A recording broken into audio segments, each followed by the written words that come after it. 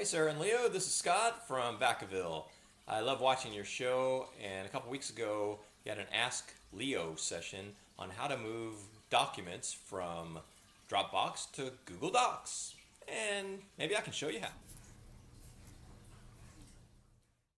All right, so if you go into your Dropbox folder, here I have a file in my iPad folder. Once that opened, if you on the top right, if you click the share button,